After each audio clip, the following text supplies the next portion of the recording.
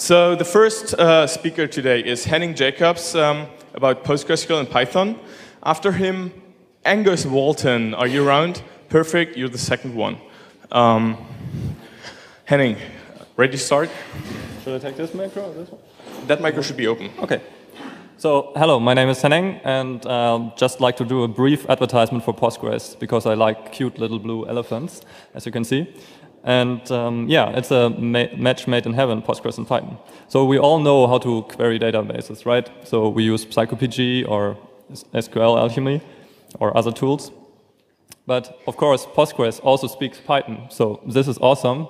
And if you don't know stored procedures yet, you should check it out, because it's awesome to write stuff on the Postgres server with Python. This is just a simple example here. So we can have any Python code as our body of the SQL function. We can import any Python module. So here is a random module. And we just specify the PL Python language here.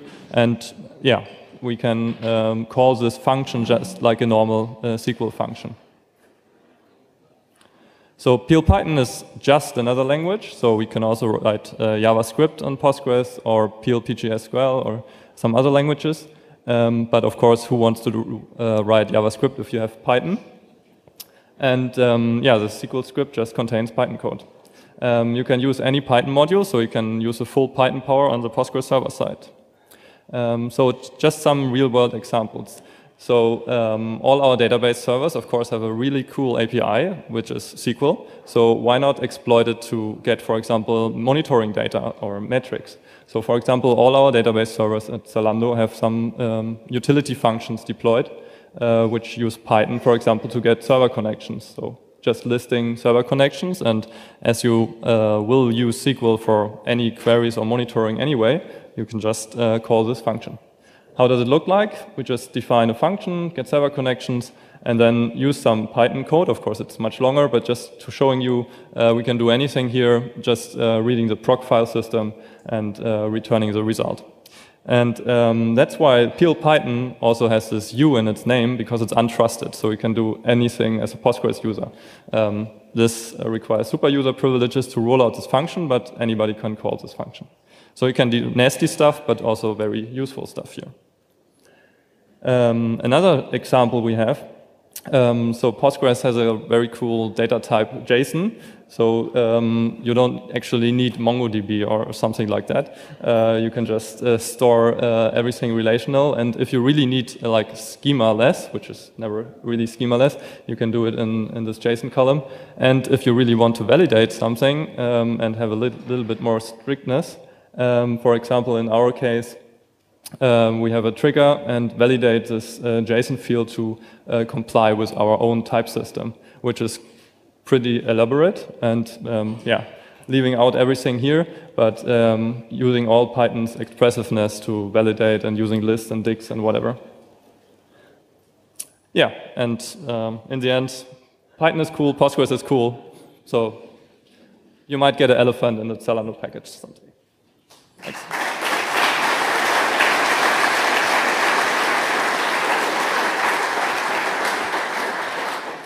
To everybody standing there, if you're not finding free seats, the next room over there, we're streaming everything that's happening in here to there. If you can find a seat there, that might be a bit more comfortable.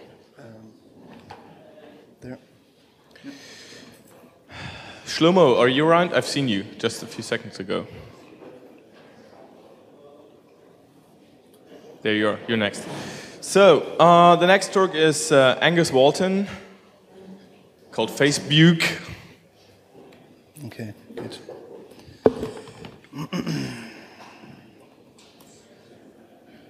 Wait.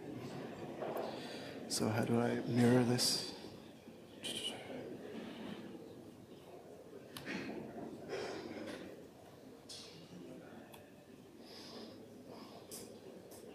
Set it up to the mirror, and if you can, change the resolution to 1280 720. Mm-hmm.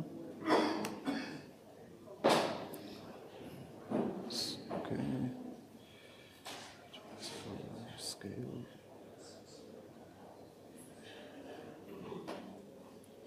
One trader. No, just go for it. Yeah, this would be fine. Good. You ready? So, one sec. Yeah, now I'm ready. All right, let's go. Yep. So, hi, I'm Angus. I'm from Ireland and living in Stuttgart. I work as a back-end web developer. And like Thomas Waldmann yesterday, who also lives in Stuttgart, just a quick mention, I also made a little DNS replacement, if you want to check that out. It's nice and easy, requires no setup. You can just sign up and curl to update your IP. And yeah, a couple of thousand people seem to find it useful already, so you might as well. So what was I talking about? Facebook. So we all know what Facebook is, yeah? I don't have to explain that. A little while ago, there was a little kind of consternation in the Python community when they dropped support for their Python client for the Graph API. And so I started looking into it, and I found that the Graph API itself is actually rather nice, and you don't really need a client, so to speak, to use it. So I was just using essentially requests and playing around with it. But I decided to play a little further and make a tiny little client. We'll see how it works in a second. So it's only a couple of, 150 lines of code, and it's designed to be friendly to the developer and help him kind of navigate and interact with the Facebook graph, while also trying to keep HTTP requests to a minimum. So let's see how this goes. You import a client. This is going to be interesting because I'm actually live programming and also accessing a remote service. So this is definitely going to go wrong. But anyway, so let's say you get a node on the Facebook graph. So that's going to be me. So you see here, me name is Angus Walton and so on. Now, at the moment, it just looks like a normal JSON response, so it's like a dictionary. But if you actually check the type, it's actually a Facebook node. What that means is that Facebook has gone through and recursively turned all of the other nodes into Facebook nodes. So we can see that if we look at, for example, my hometown, which is Dublin. You see it's a normal dictionary there. It's a subclass of dictionary. But I can check the check-ins to Dublin, and it makes another GET request and automatically updates. And now we have an awful lot more information about my hometown. So that's stored and cached.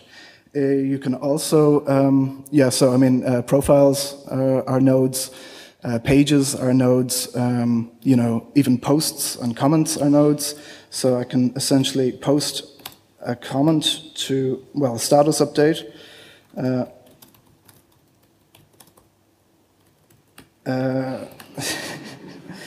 And I need to specify the privacy. I can show you that later. That's simply a little dictionary just saying I just want to show it to myself.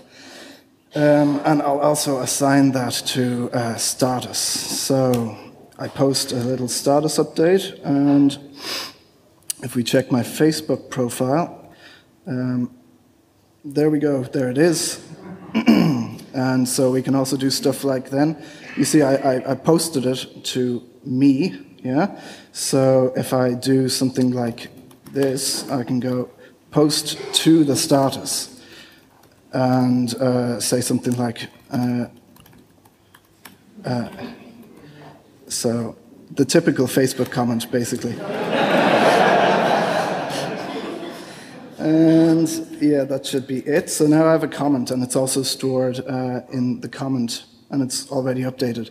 You can also do cool stuff like you can simply like the comment. It's a good comment. And you can see, I've liked it, yeah?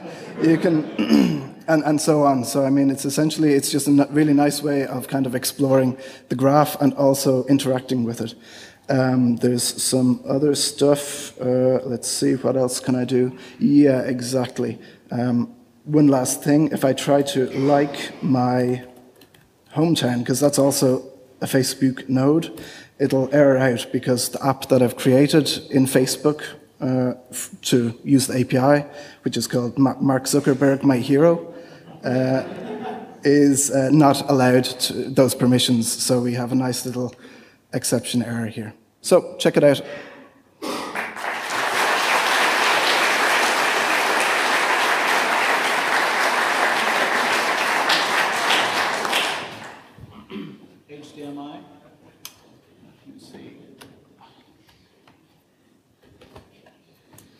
the next one after Shlomo will be Tomer Chachamu. Was that? All right. And Shlomo is going to talk about the YAML reader. Is it the DVI? HDMI?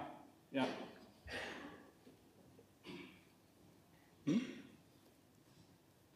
Okay. And resolution 1280. So. And by the way, if you run Linux and are fed up with messing with the resolutions, I wrote a tool called AutoMirror that does your that lightning talk at already. a push button. That's on your time. Okay, YAML reader. It's about modularized configuration made easy. I'm working at Immobilien Scout 24 here in Berlin. Well, one common problem we face is we install a software and it brings a configuration file that looks like that. etc something conf and some information. Nice if it's in YAML, often not, but I don't care. The problem is, if I want to change that, basically the only way to do that is patching it. And in our world, patching is kind of ugly and not nice, and it's difficult to check and verify and so on. And I said in my previous talk, we don't need Puppet because it solves a problem we don't have. And the reason we don't have it is what I'm showing you here. So, how do we solve this problem? Well, we change the software, or we ask it to be changed, or we write a patch or a wrapper, whatever, that changes the configuration to be modularized. Modularized means instead of a single configuration file, we have a directory with a lot of configuration files in it. And the first one, usually something like default YAML 00 default to have it sorted early in the alphabet, looks like the previous one, which has the default configuration. And that comes obviously from some upstream software package. Now, we just add another configuration file that comes in later and contains only the things we want to have changed. Comes from our package, and as you can see, no patching necessary, because we have a different file which can be owned by a different RPM package. The way how this works is really simple. We wrote a little thing called YAML reader, which is a Python library, which will take a directory or a collection of YAML files and merge them into a single YAML file or dict. And the way how it does the merging is probably exactly the same how your mother would expect it to happen.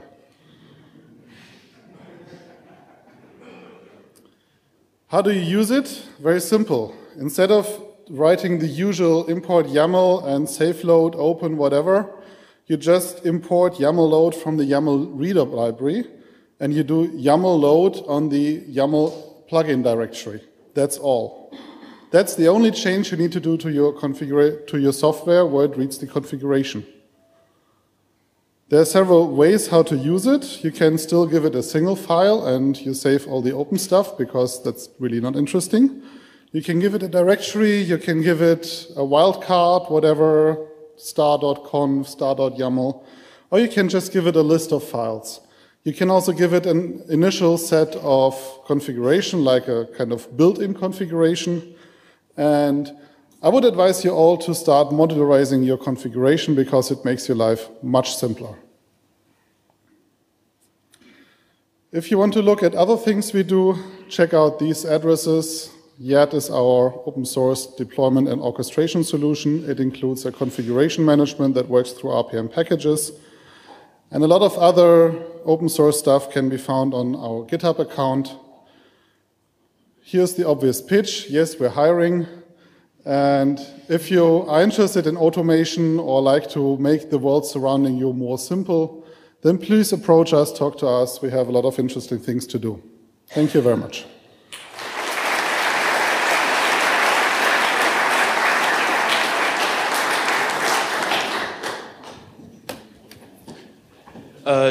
Josef Heinen, are you around?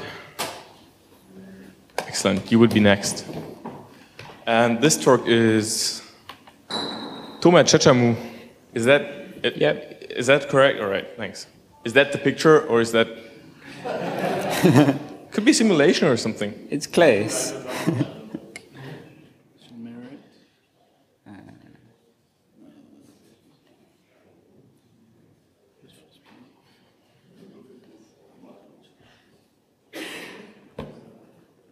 this display box.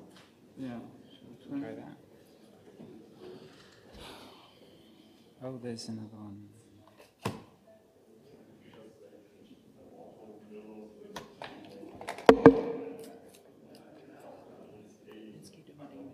Yeah. Switch to RGB. Yeah, PG. No, it's on this. Okay.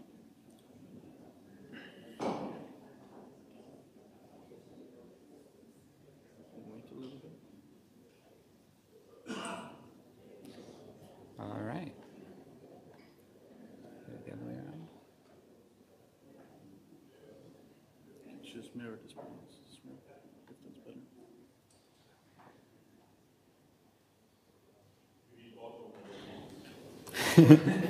I have a Mac, unfortunately.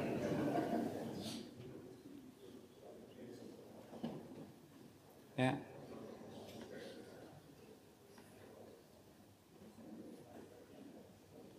Just hang on.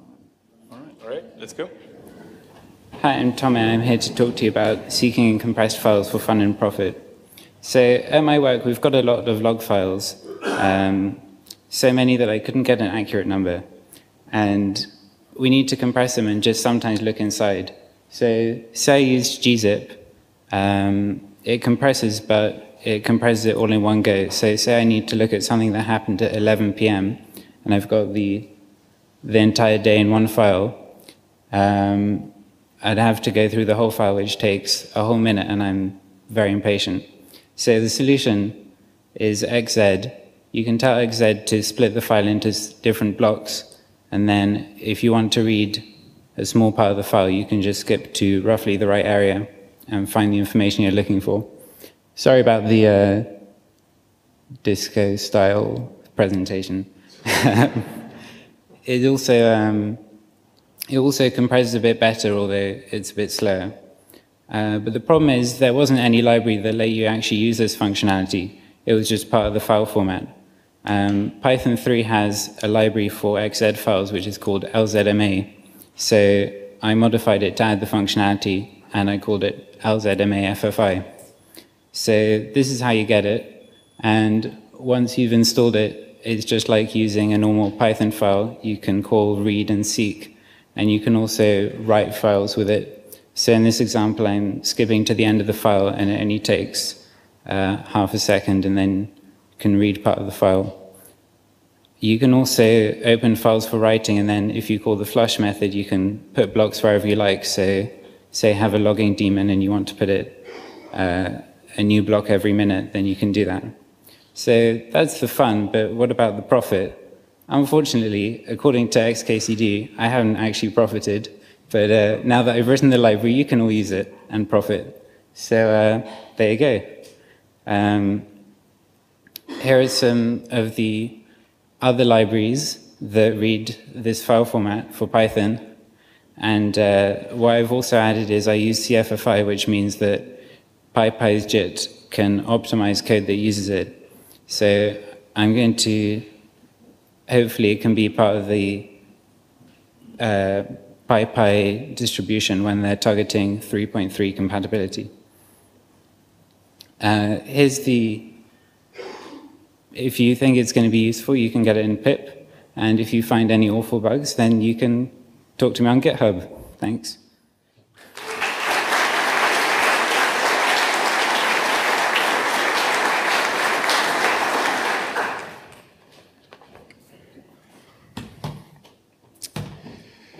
The next one after Joseph will be Zbigniew Zicharz. I have a terrible job right now.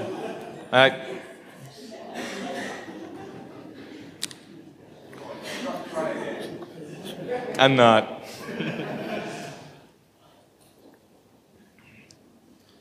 Okay. You ready? Okay. All right. Excellent. Joseph.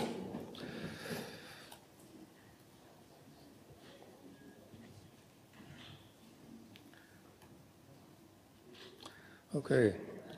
I'm going to tell you something about a MIDI player I have written in Python, and maybe that's kind of cool stuff. I did it in my private time, and it may not be related, it's not related to my work, so I don't know whether it's useful for you or not, but I just was interested if it would be possible to write such a software in pure Python. And the result is a Python script which is less than 1,400 lines of code, and it's capable of reading standard MIDI files and send them to MIDI devices, and while it's giving a lot of visual feedback about the file information and what it's doing. It has no module dependencies, so it's very easy to install. The only dependency is BioOpenGL, which is used for the graphical user display. It's a WYSIWY app. Maybe you never have heard about this, but it's really, you can really hear what you see. It's not so easy. We'll see it later when I demonstrate it. It has been tested on stage, so forget about TDD. I've been a hobby musician a lot of years ago, and I used this software on an MS-DOS computer for over 10 years, and it ran very, very stable. It's very resource-friendly, so it cannot be used, for example, to heat your office in Finland, which we heard yesterday. And as I said, it has no innovative features, but it simply works. Because it responds in real time and in the order of milliseconds, and that's not an easy job for a Python script. By the way, it provides a very nice looking mixer interface with transport controls and a lot of other options you can change during the playing time of the MIDI file. It also supports keyboard shortcuts, which is a relic of the usage when I was a hobby musician, because if you are a guitarist, you don't have a hand to use a mouse or something like this. And it shows a lot of information, runs on all popular systems, and the trick is that it uses texture splitting to guarantee the highest refresh rates and responsiveness. So at this point, I can show you a picture how it looks like, but I think it's now time to show you a demo.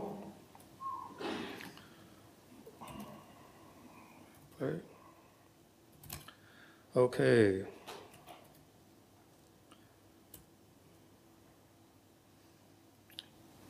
Hopefully you can see it here, yes. Maybe you can't hear enough. He has just loaded a MIDI file, and as you can see here, he is adjusting all the knobs. You can change the volume as you like. You can switch off single channels, and you have a lot of control over what is sent to the MIDI device. In this case, I send it to the internal DLS send. Normally, you connect an external device. Here you can see that you can use keyboard shortcuts, for example, just to hear the drums. It's a little bit... Okay, we can't hear it because there's no audio connection. You can change the speed. You can slow it down. You can change the key. You can change everything online, and it all works in Python. So now you can hear the drums only. You can hear the bass only, you can hear the guitars only, and these are all very single shortcuts which you can use with only one hand. So if you are a guitar player or a keyboard player, you can use it on stage. And so this was just an attempt to see whether Python is capable of doing such things. Thank you.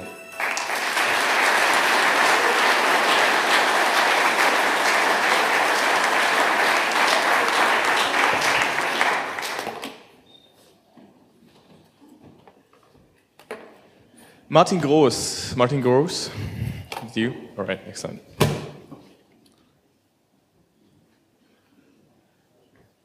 Okay. Can you introduce yourself? That would be really nice. Yeah, okay, so my name is Zbigniew Siciarz. Zbigniew? Yeah. All right. And I will be talking, this will be a short talk about Python 3 only code base, especially in the case of Django. What are the benefits, what are the perks of using Python 3? As I said, I'm Zbigniew. You can find me on the internet, mostly as ZCharge, or on my home site. I work for Golden Line. This is the biggest business social network in Poland.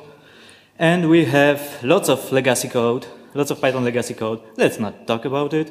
We are early adopters, we are cool kids, and we build new projects with Python 3.4, with Django 1.7, etc., etc. One small disclaimer: the things I will be talking may be obvious to some of you, but still, it feels good to finally be able to use them after years of watching with envy from Python 2 trenches. First of all, we begin our source files with this comment. In Python 2, the default encoding for files was ASCII. In Python 3, the default is UTF-8. Remove it. The next thing, you probably have your files sprinkled with those future imports, with division, print function, absolute imports, Unicode literals. This is all unnecessary. Remove it. Super. I love super, and super is very useful in Django, very much used in Django. When you are overriding forms, models, class-based views, super is everywhere. But you have to type the name of the class, you have to type self. When you rename the class, you need to remember to rename it also in the super calls. You don't need it. In Python 3, it works with just the parentheses. Another language feature in Python 3.3 and upwards is yield from, which is awesome. There were better examples of yield from, but I looked for some most Django-ish one. And you could do with iter tools, but it's cool not to use them. Another very awesome discovery, fault handler. It's a very small library, which usually you should use only these 2 lines of code. And if your process seg faults, now you have a traceback, and not just segmentation fault, end of output. You don't need to have mock in your requirements.txt file. Just use the standard library. Replace pip install mock. Don't ever call pip install mock. You can have async IO. It's the new big thing in Python world, but I actually haven't played with it yet. But there's a nice demo by Aymeric Augustin, who put together a kind of research project with Django, with WebSockets, and async IO. And there's one final bonus feature. With Python 3, it's harder to accidentally use MySQL. Thank you.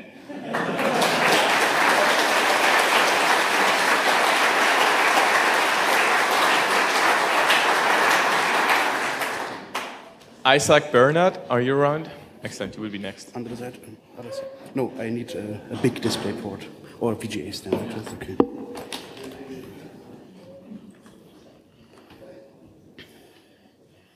So let's see.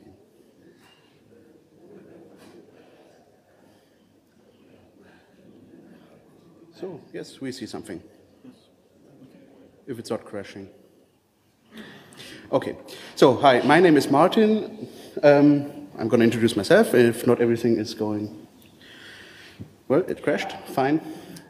But still, you can see what I'm talking about. So my name is Martin. Some people might perhaps know me from the Chaos Computer Club. I'm the guy at the info desk. But when I'm not doing the info desk, I am with the ACAP team. ACAP in German, it's called All Colors Are Beautiful. It's a project that the Chaos Computer Club Munich has done in the past, and we're doing it here again on the EuroPython. If you go downstairs, you might have seen that big wall-y thing that looks something like this. In fact, it's not just there to look beautiful, it's also for you here to play.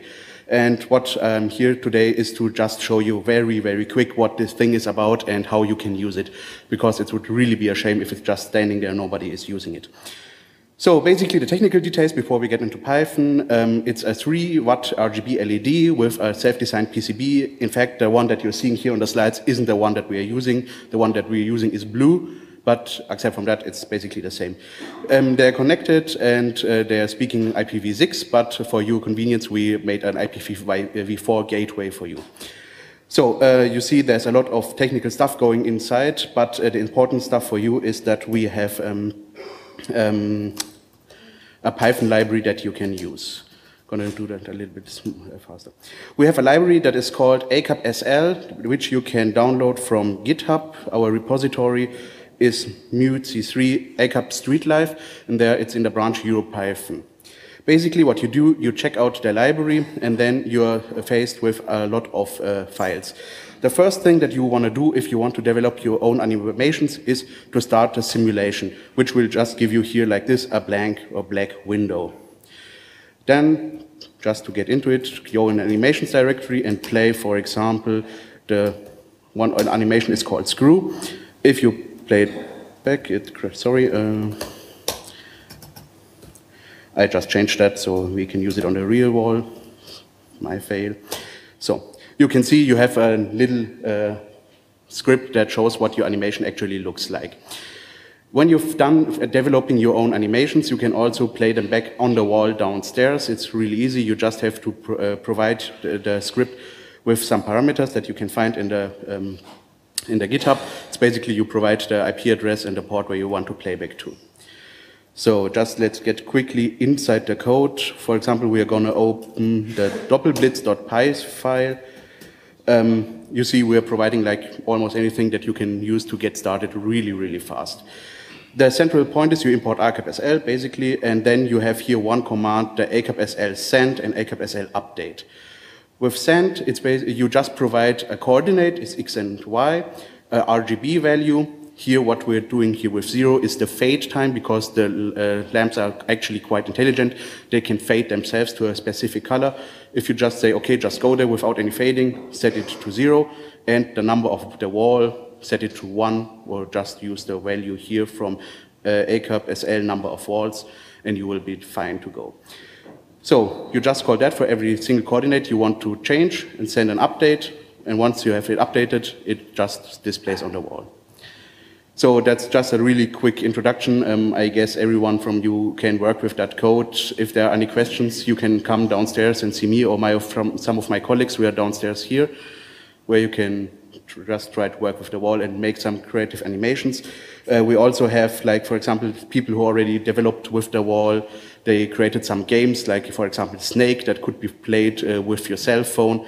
You can do almost whatever you want, and if you wrote some cool code, send us a pull request, and we can integrate it directly on the wall so other people can use it without having to run it on their own laptops. Thanks.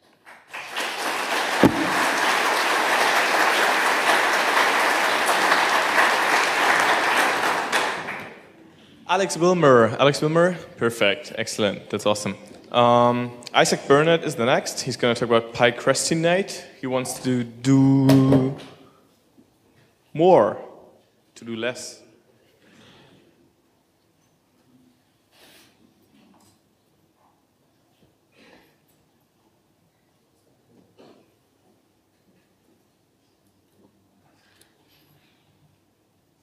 Damn it.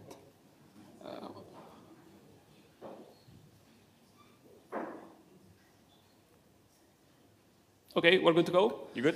So this is a piece of software I first presented at PyCon Sweden a couple of months ago, but unfortunately there was no recording equipment, so now I'm going to reduce it into a lightning talk format. So, having said this, you can check the other slides and the original documentation if you go on my GitHub repo, and you can also grab me around here. So, I would talk about the tool and some real use cases where you can use it, and because I don't know if I will be able to talk everything in 5 minutes, I will start by the end, the conclusions, which are the most important. First of all, with this tool, what you can do is you can search around your code base, grab your to-dos, fix mishaps, and all these things you want to get rid of, and it actually makes it easier for you. For example, creating a report, sending automatic emails, or some other information we will see. Why would you like to use it? First of all, it's convenient. You don't have to change any way how you're coding. It works with legacy code. It not only works with Python, it works virtually with anything you would code. Secondly, you don't need any weird setup. You just clone the GitHub repo or get it from pip. And the only dependency is Python 2 or Python 3. If you are here, you probably already have Python in your computers. Modularity, it's really easy to extend. There are lots of modules available, but you can just implement your own. And finally, it's, I would say, quite fast.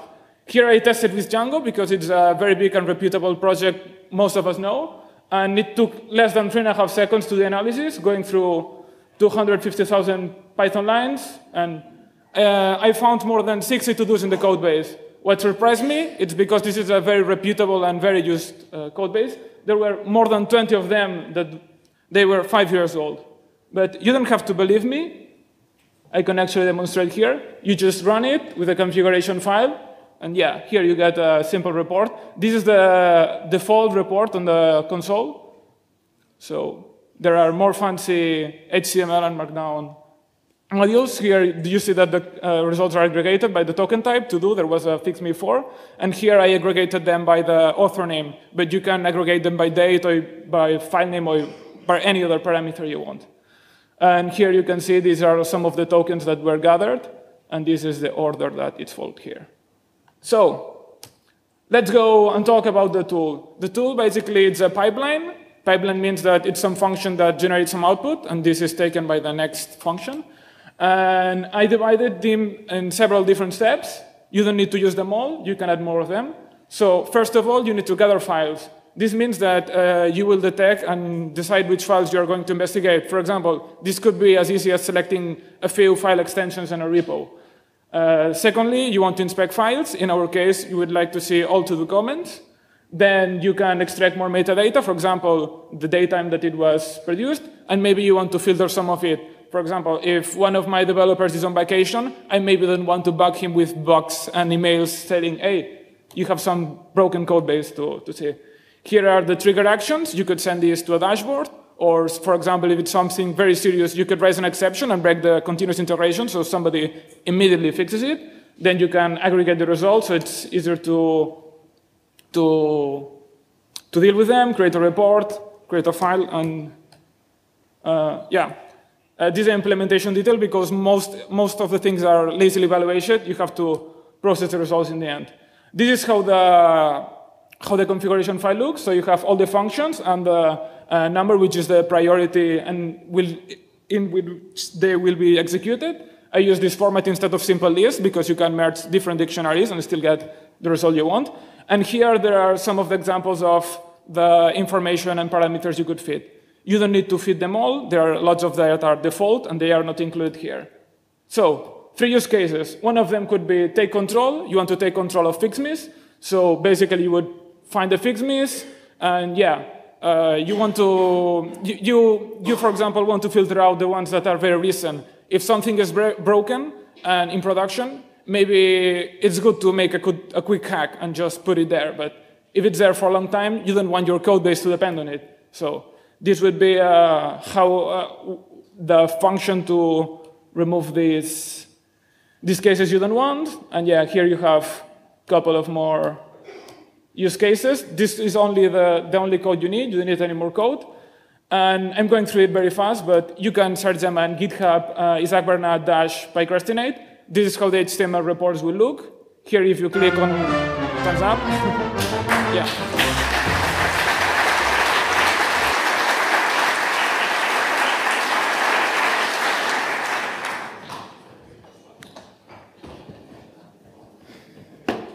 Radek Jankovic, are you around? Radek, excellent, you will be next. Alex Wilmer is now, yep. Okay. That's interesting. Should that scare me? No, just get a laugh. All right, start. Okay, hi, my name's Alex Wilmer. I'm here to talk about an app called Chirp, which is a way of sending and sharing data using sound. The way it works is you've two random people that have met in the park, and one of you's taken a photo and you'd like to share it with the other. You don't have emails, addresses, you don't have any common secrets. But if you're both running this app, which, by the way, is not my app, it's just something to use as a base, then you can play a chirp. And if the other device is listening, that will decode that chirp into a URL, and then it can download whatever it is you want to share. You can share URLs, photos, bits of text, all sorts of things. Now, the problem with this app is if you've got an iPhone or an Android, you're sorted. Anything else is a bit of a problem at the moment. It is a proprietary application. It is partially documented, but not totally. So what I've been able to do is reverse engineer a bit of it so that you can chirp with Python. The way you do this is to make an HTTP request to the chirp.io servers. It's a fairly simple thing. You send it a lump of JSON and you get a lump of JSON back. The long code that you see at the bottom is a textual representation of the complete chirp. And the short code is the actual data, that's the payload, and that's what makes the URL that the person sharing can download with. Once you've actually got this long code, if you want to play it, then there is a very experimental chirp module that you can download from GitHub, basically initialize Pygame, and then send a chirp, and any device that works with Pygame and can run Python can now chirp. For any of the amateur radio buffs or audio engineers in the audience, the way chirp works is there are 32 notes that can be played. Each of those encodes 5 bits. You play 10 notes and you've got 50 bits of resolution. The part that is not implemented yet is Reed-Solomon encoding, which is how the error correction works. And if anybody is good with finite field arithmetic or Reed-Solomon encoding, please talk to me, because I would love your input.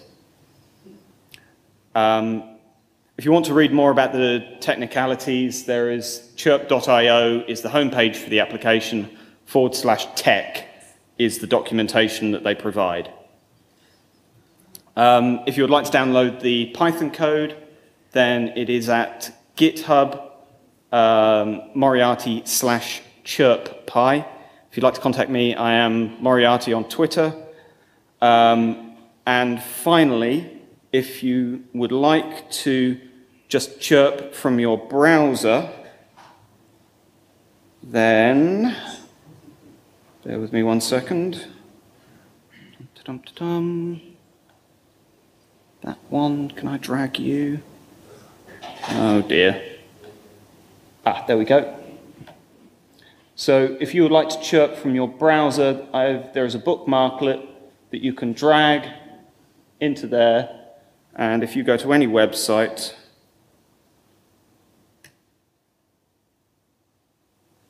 you can then chirp that website from your browser. Thank you very much.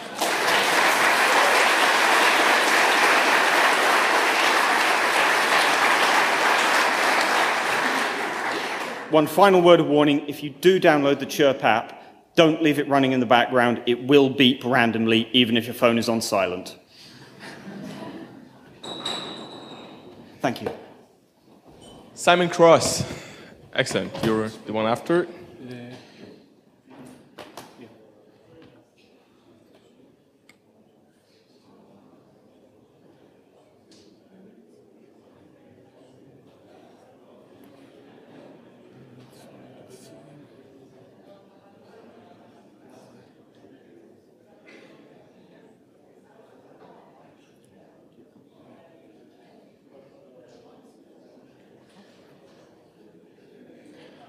All right. Hello, everyone. A word about me. My name is Radek Jankiewicz, and I work for a Python company from Poland, STX Next, and that's basically everything you should know about me. Today I would like to present you a way how we are trying to avoid with our colleagues to fall into routine with everyday tasks and so on. So we're organizing our internal company hackathon events where we can do stuff that is really fun for us, and we can use technologies that we are not likely to use in our everyday work. So we already made a short, simple JavaScript game, a mobile app that can count the number of steps you take based on the measurements from mobile accelerometer. But today I would like to tell you more about the our recent event when we were playing poker. Well, actually, we were playing our algorithms were playing poker. We prepared a dealer application and player application, and the dealer application is asking the player applications, and the decision is made by the algorithm each player can code. A few words about the dealer application. It's just a pyramid application. You can find the source, basically even a build out on the GitHub. It runs with Python 3.3. And the one thing that was quite difficult was a poker hand evaluation algorithm. And I found one on GitHub done by Mr. Alian G. He was actually he based on another algorithm that you can find in the net that was originally written in C, but I really recommend to take a look at it. It is quite a brilliant idea of how to evaluate the poker hand. The player application is just a small server written in pure Python with the WSGI server from standard library. You also can get the source from GitHub. That's how the game looks like. I can present you a live demo. Yeah. So here's the table. The first game. By pressing space key, I can ask each another player.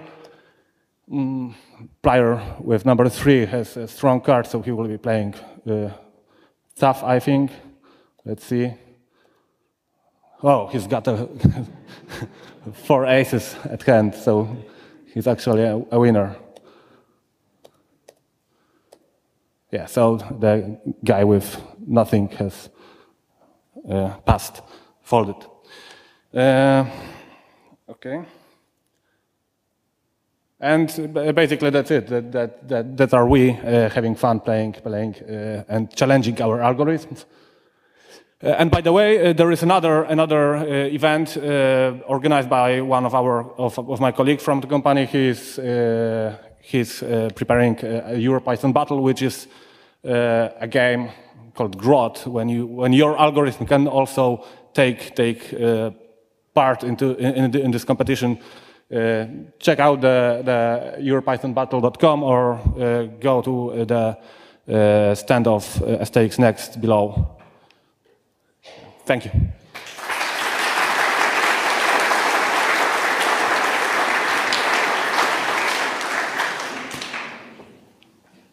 Sebastian Kraft, bist du hier? Excellent.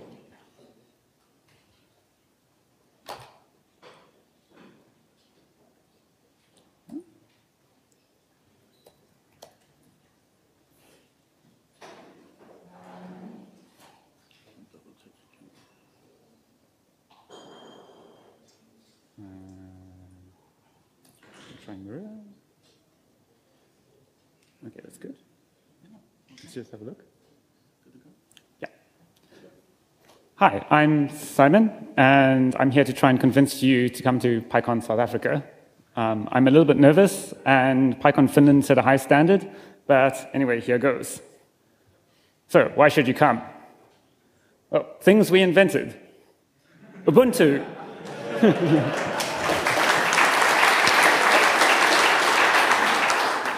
Which is Linux even your grandfather can use. I'm not sure if everyone knows, but Amazon EC2 was also started in Cape Town. And that's somewhere to SSH too. Because we had already written one cloud service, we decided to do another one. So we also wrote one for Oracle. And that has absolutely nothing to do with IRC. So not only are we good at clouds, but we also have the Milky Way in the right place where you can see it. We're building the world's largest radio telescope, which currently looks like that. There are a lot more dishes to be built. And what's more, we're doing it in Python.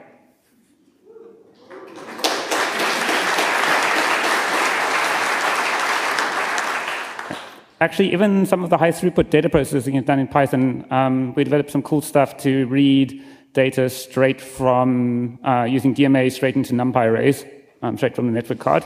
So that's cool. We also do some less big things. We ported matplotlib to Python 3, or at least we kind of broke the back of it and did a bunch of the work during a sprint. We also, some people in South Africa also did matplotlib HTML5 canvas. We recently did a sprint to write Pygame CFFI so that your games can be fast. We take part in PyWeek. It's a bit of a habit. Perhaps we take part more often than these are some of our games. Is strictly healthy, but it is a lot of fun. And many of these games now run under Pygame CFFI. So just a little plug. If you have a Pygame, try it under Pygame CFFI, fix the things that you find. So, attend. We're friendly. Speak. We're still especially looking for a few big-name speakers, if anyone's interested in coming out our way and meeting us and saying hello. But even if you're not a big-name speaker, we really just like to hear from people far away. Sponsor. There's still a few sponsorship slots open, and it's really cheap because our currency is not that strong. This is where you find us. Yeah, just go straight south. If you run out of continent, you've probably gone too far. These are the details. The website's za.pycon.org. It's the 2nd and 3rd of October. It's this year, and you can follow us on Twitter at PyConZA. And lastly, just a quick thank you to all of the people who've already sponsored us. Oh, thank you.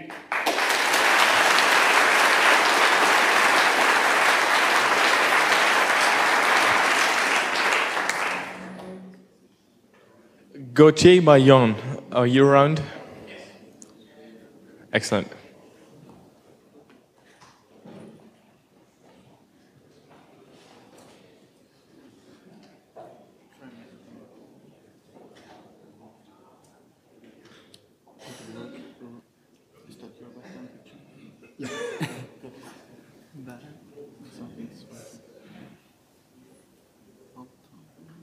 Something happened because my keyboard is not working anymore. Okay. It's weird. And let's see. Yeah. For bringing up the display's configuration. Oh, I'm sure. No, I think I have a problem with it. Somehow the keyboard died. All right, I do have to ask a question anyway. The numbers that I got from who wants to participate in sprints was kind of confusing between yesterday and today. So, once more, can everybody who is planning to attend sprints or the bar camp stand up for 1 second?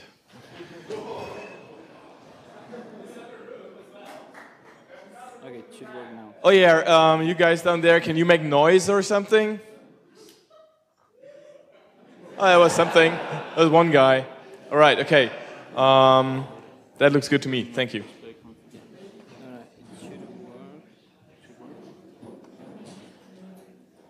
Just to inform you, you can still come if you make up your mind later. It's just we need to kind of schedule how much food we'll have. If there are substantially more people than we have initially planned for food, you just need to wait a little bit longer. We're going to be refurbish the buffet, but it might feel a little edgy. So just come if you want to. Don't feel excluded just by not having stand up here. Are you getting ready? We'd like to. Can we skip one? Yeah, we can skip one. Sure. I would even. Are you around tomorrow? I would suggest you try again tomorrow. I can put you on the list for that. After that? All right. Okay. Anyway, just if that has to skip again, Peter Koppatz, are you there? Where's my presentation? Excellent. Start walking. Yeah. I found it. Oh, lovely. That's the conclusion. Gautier, you ready? Yes. All right, start. So I'm Gautier Yin. I work at Friday in London. And a couple of months back, I wanted to upgrade my laptop to the latest Ubuntu. So the way you do it is you run do release upgrade. But I got an error. Not that one. Oh, damn it. Really?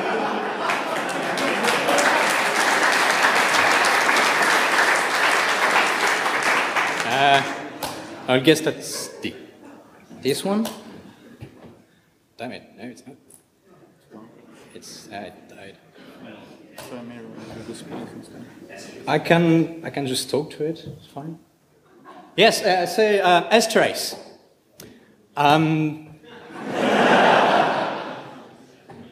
The idea is you can run your program with S-trace, and it will show all the system calls that it is executing. So you can see every file that your program is opening, or closing, or all the network activity, all the things you're reading from files or writing to files. So it's very convenient, but it has one issue, which is it produces a lot of output. So you've got a lot of file being open, usually, or read, or network activity. And if you want to find what went wrong in your program, there is a process for it. So you start at the end of the output, and then you go backwards until you find your error. And once you've got your error, then you can actually look very carefully at what's going on. So you can find what the actual issue is.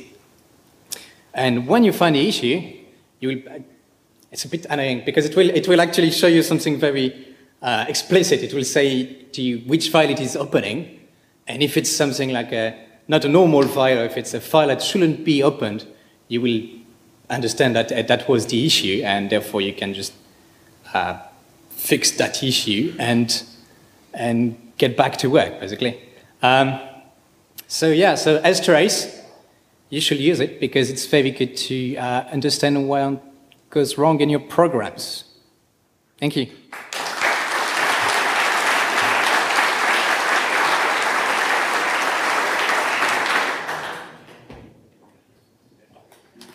Ich brauche so einen Adapter. Hast du?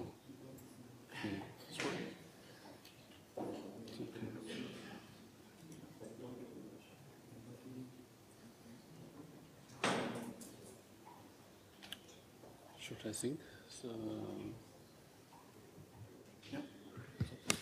After Peter, Tomek Paczkowski, are you around? Excellent, you will be next.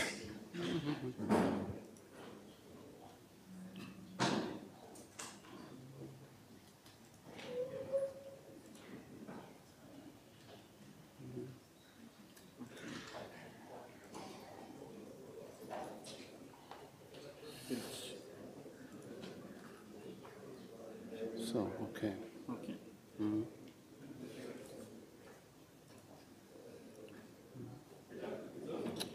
Yeah.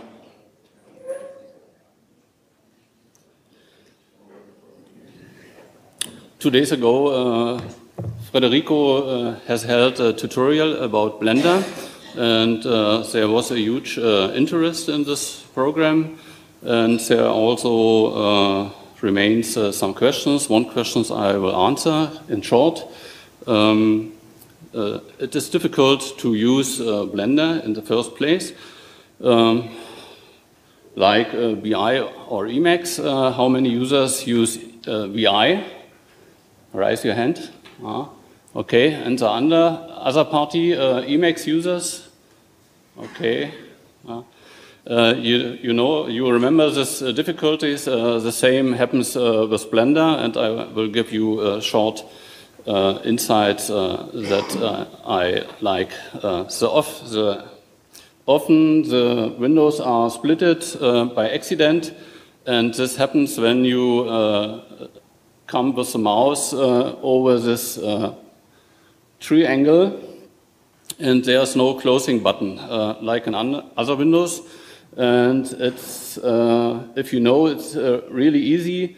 Go to the same point, the triangle, and drag the pointer to this window that you want to close.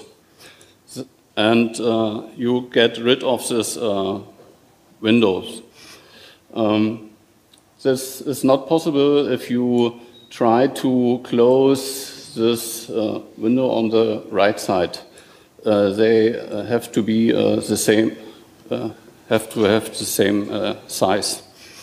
And another feature is to switch from this windows. You can have many windows in this program to the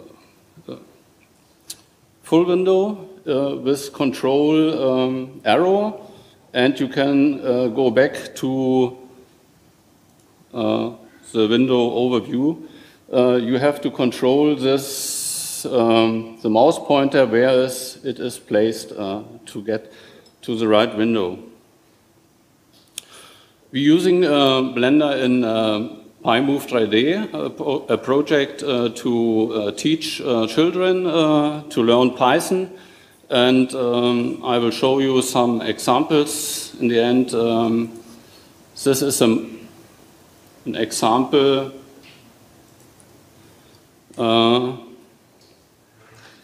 for generating molecules.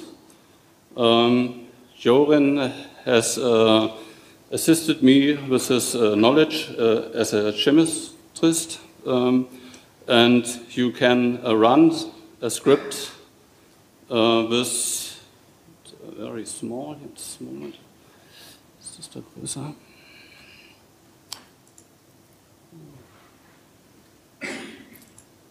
This Alt-P or run script, and in the 3D view you can watch your objects. I have prepared here 5 objects. Let's do, this is a water molecule. Let's try a DNR or a part of a DNR. This is number 2 in my list. Run again.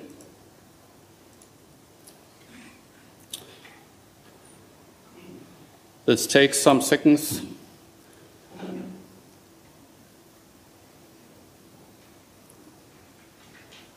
And there is the DNR, and you can watch your objects. And this is an example for teachers for chemistry, and we like to create more such examples, and you can join us at the sprint on Friday. No, Tuesday. Saturday. Okay. That's all. Thanks.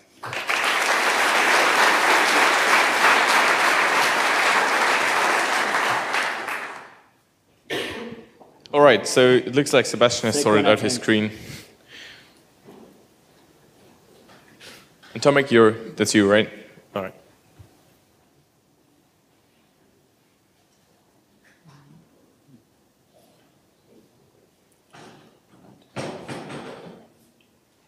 That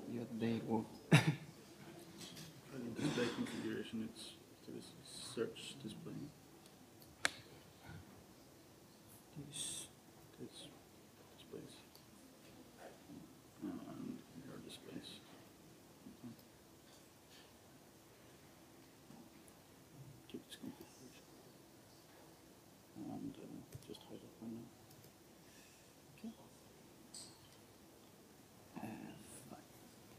All right, start. My name is Sebastian Krefa, and I'm presenting GitLint, a tool for improving the source code one step at a time. And let's start with a quick demo. So let's say you have an existing code base and you want to start enforcing a stricter or like a new coding standard. But like modifying and fixing all the pre-existing code, it's like impossible and it doesn't make much sense. So instead, I present this tool to make these changes incrementally. So let's say I have like this small commit. I modify the decimal module in the standard library, and I also added a new icon. So typically, developers would run pep8 or PyLint, whatever standard you defined. So let's see what PyLint says about this module.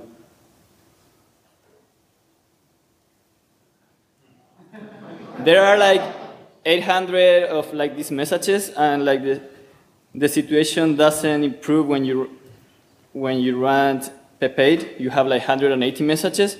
So if you modify a line, all like possible problems these tools are gonna find are probably gonna be shadowed by the pre-existing errors. So let's see how my change looks like. So I only modify one line with a pretty obvious like spacing error, and finding that error in that amount of code, it's virtually impossible. So let's see what the tool says. So here, like, we really can see really easily, like, first the output of PyLint and second the output of pep8, both complaining about the lacking space. And also we have the output for like the PNG. These two tools are saying that we can losslessly compress this file like for like 30% with the second tool. So let's fix these problems. And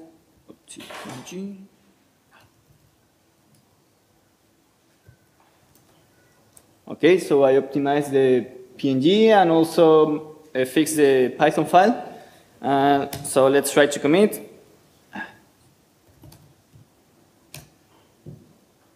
So it's running the pre-commit hook, linting the big file. Filing takes a while, so let's wait.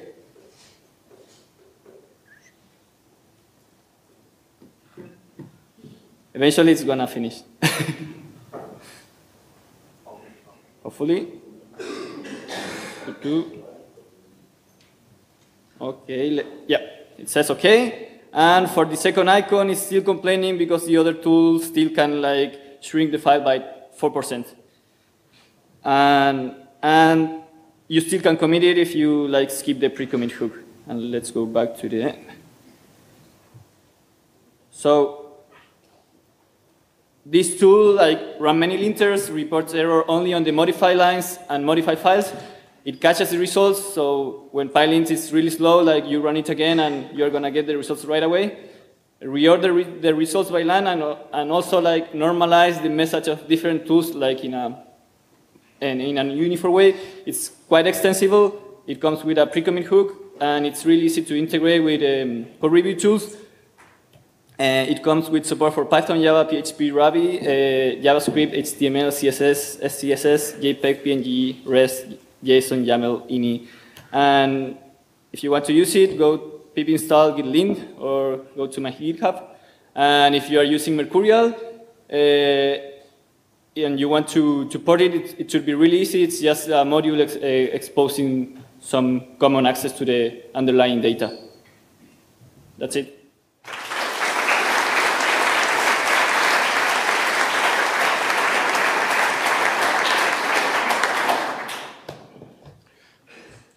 So next one is Tomek, right? Yep. And then Ola and Ola. Excellent.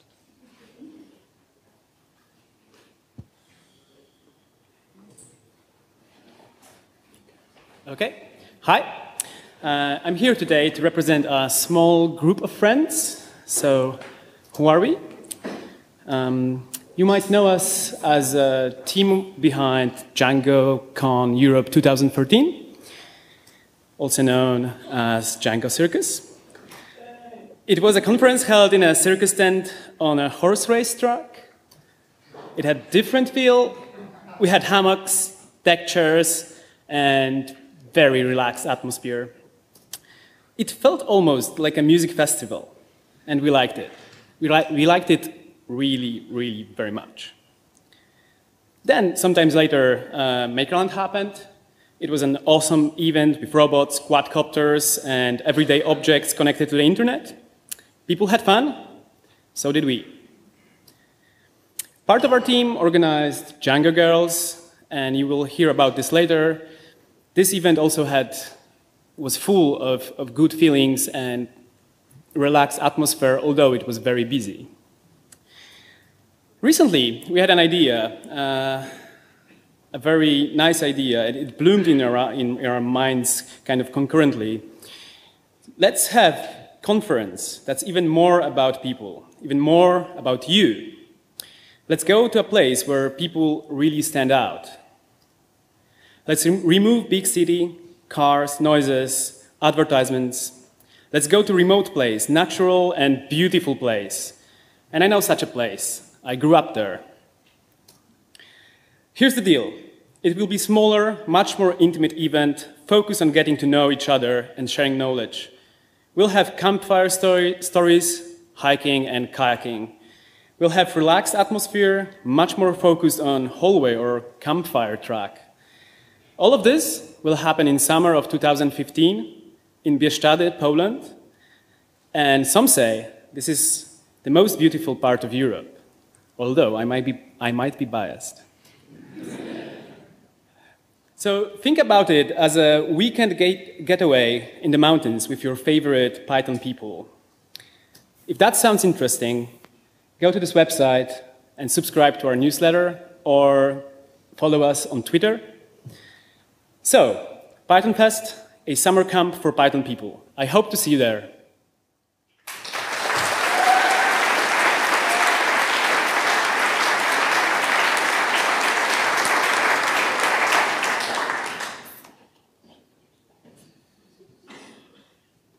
After Ola and Ola, there will be Maciek Gryka.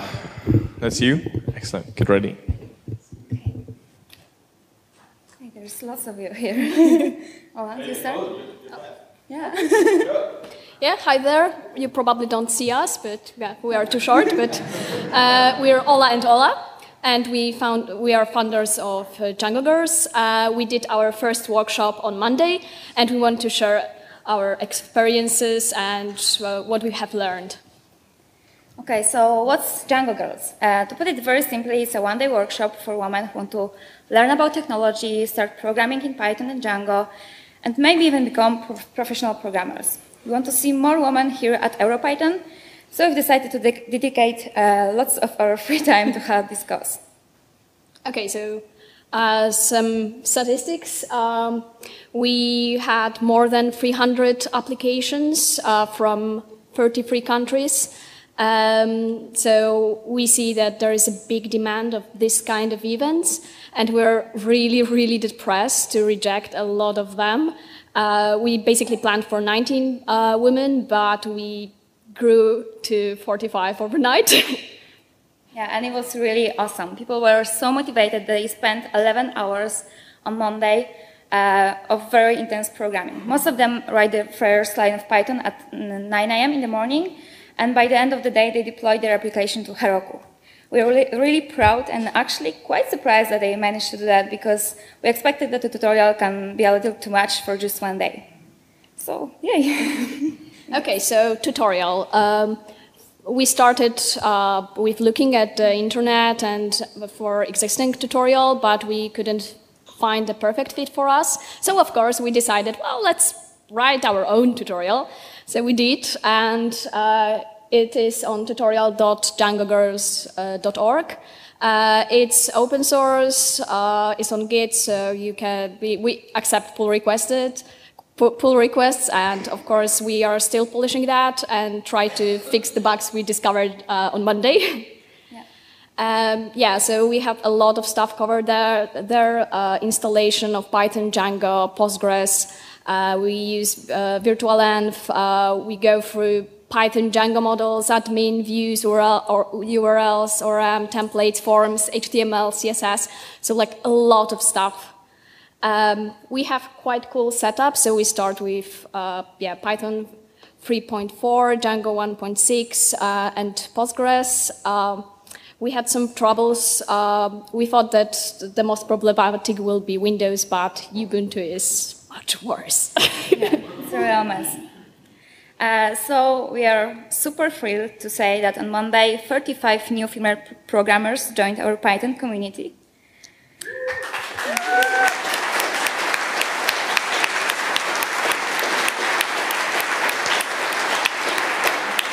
Of course, all of this wouldn't be possible without the help from these awesome people. There are 15 of our coaches who spend their free time before, during, and after the workshop to make it all happen. We are also very grateful to all the sponsors. Thanks to them, we are able to fund travel for some of our attendees. And the team behind EuroPython was very generous and very helpful with organizing everything so perfectly. Yeah. Okay, so here we are today. In 2 weeks, there is next Django Girls chapter in PyCon Australia, thanks to amazing Elena Williams. And then there will be Django Girls Argentina. But we don't want to stop here. And when we were choosing attendees for the workshops, we wanted to find people who are not only want not only educate themselves, but who are also motivated leaders, women who will go back to their hometowns and do something good for the community. So that's why we hope that next year there will be, we will have many more Django Girls happening on a regular basis all over the world. And of course, you can help us make it happen. So become a coach, organizer, volunteer, sponsor, proofreader, or supporter, or even like help us spread the word and spark the change. This is our website, our email, so just drop us a line and let's talk. Thank you.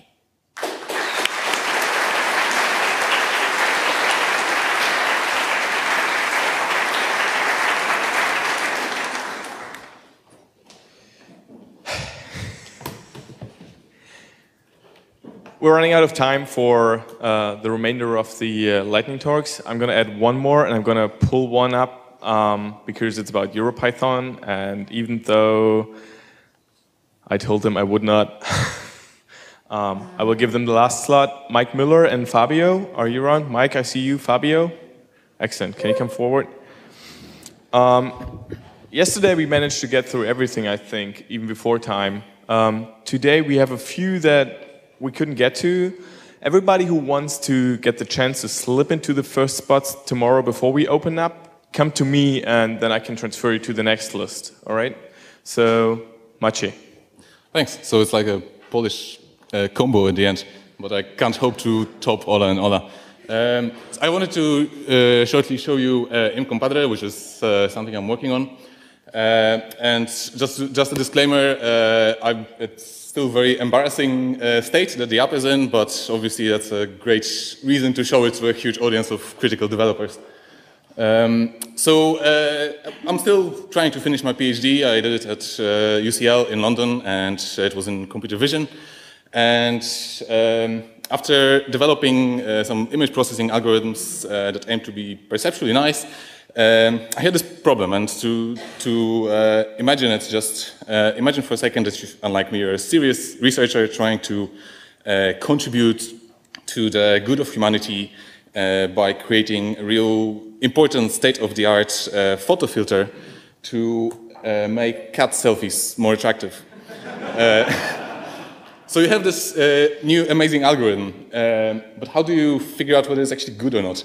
You can't actually quantify it easily because it's all about perception. So what you have to do is run a user study. And if you're like an ordinary CS researcher, you gently encourage your CS undergrads to be your test subjects.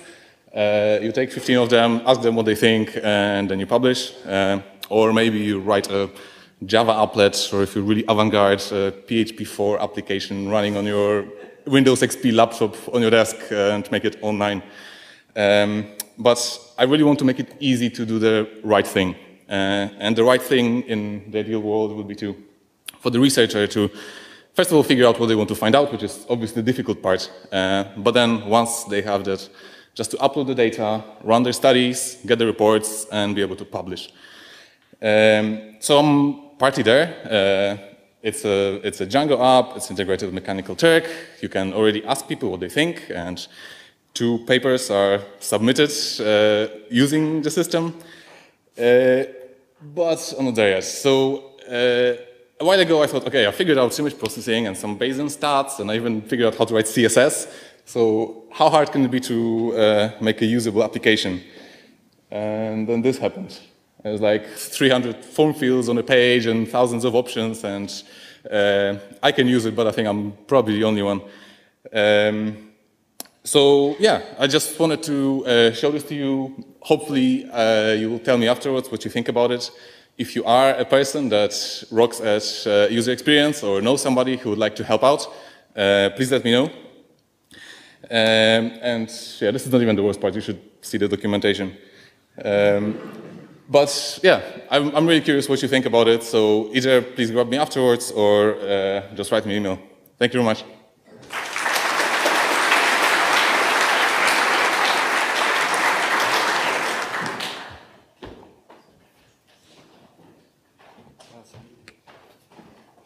The last lightning talk will end pretty much exactly on 5:30 on 700 hours, something like 7 p.m. The dinner will start.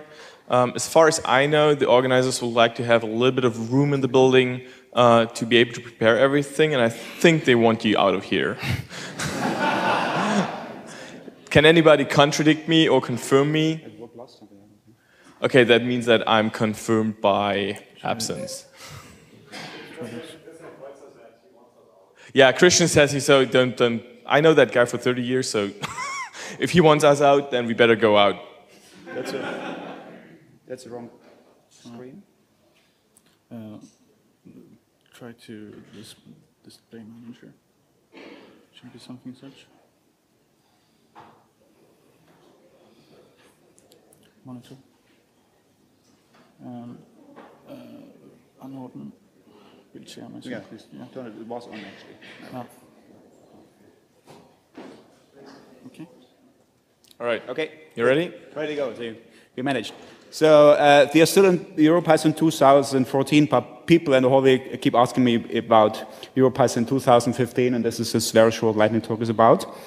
And we have to go back a little bit in history. And just want this very condensed version, what happened in the past so far, that might be necessary to understand what we're talking about here. So last year at Florence, our proposal, the German group, the Berlin group, applied for EuroPython 2014 and 15 and was accepted last year at Florence. That's so far. And then a few things happened in between we will talk about quickly. Though in December 2013, the EPS took this EuroPython 2015 thing away from the Berlin people for some reasons we will explain soon. And then they announced in January, EuroPython, Fabio's here, a new call for EuroPython 15. And also the Berlin people were invited to apply for the conference, and the reasons will be explained soon.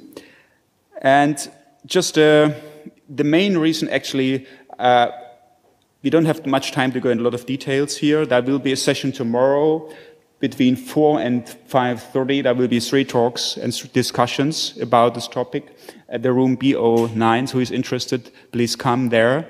And the main reason actually is a different approach in how to organize the conference, though that's a kind of the main picture about it. And as I said, the lightning talk is not the right place to go into more detail. That's why the sessions for tomorrow. And now I would like to hand over to Fabio. He's a chairman of the EuroPython Society, and he will say something more about this call I just mentioned. So, hi everybody. Yes, we are running a call for participation for 2015. As Mike already said, we highly encourage the Berlin team to apply and help us. They organized this conference and it's running really well. Many details will be given tomorrow. Things just didn't work as expected from an organization point of view. And this as from an EuroPython society point of view, this was a huge lesson for us. This new organization board is quite young, and this made us really understand that the conference is getting very big, and it's really hard to actually maintain the same kind of conference, the same kind of services and everything, and in a status that the community itself can keep moving the conference. So I've seen many social events being organized around by local organizers, and there's much effort to actually improve the community. And if you are interested in getting part of that, our vision is that the conference should change, the conference as the whole environment, and the community should be more active to keep the conference running. And we really need your help. We need your help to build a different plot. We would like to introduce a new concept of open work groups. So the EPS, we would like to change the concept of the EPS as an organization with just one board. We would like to be as flat as possible and to have everybody from the community working inside open teams that will not change every 2 years. And for that, we really need your help. If you think that it can help, it can work, it cannot work, that you can help us, or that we are doing a bad job, or that we are doing a good job, you should come and do your best to make things happen the way you like, because the community is all about you and not about the organizers itself. Thank you.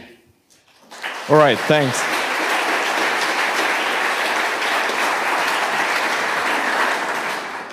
Get out of here.